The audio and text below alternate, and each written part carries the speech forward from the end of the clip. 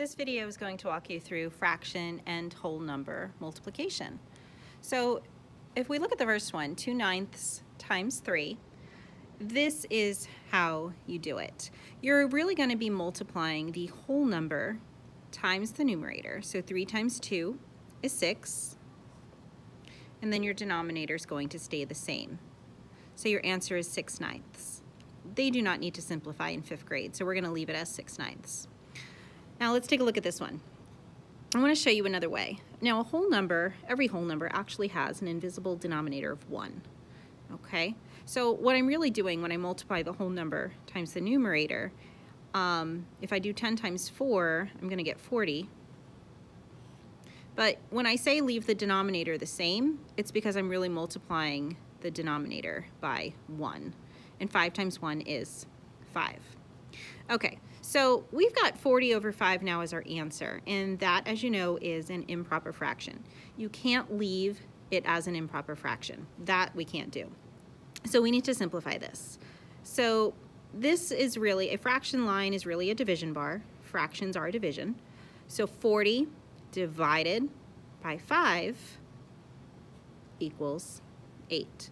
So 8 is our answer for this one. Okay, all right, let's try another one. So we have 3/4 times 9. And again, what I like to tell the kids to do is just take your whole number and multiply it by your numerator. So 9 times 3 is 27. That's your new numerator.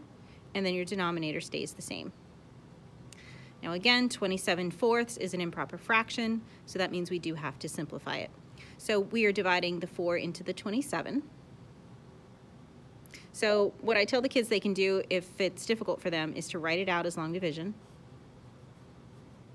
4 goes into 27 6 times, so that 6 becomes my whole number.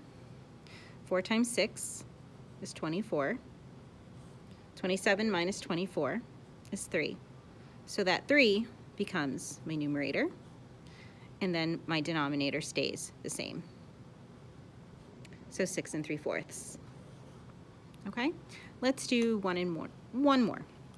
All right, so we have 7 times a half. 7 times 1 is 7. Denominator stays a 2. So I have 7 halves, or 7 over 2. Again, it's improper, so you're going to want to convert it to a mixed number. 2 goes into 7 3 times, because 2 times 3 is 6. And when you're at 6, to get to 7, it's a difference of 1, so 1 becomes your numerator, and your denominator stays the same, 3 1/2.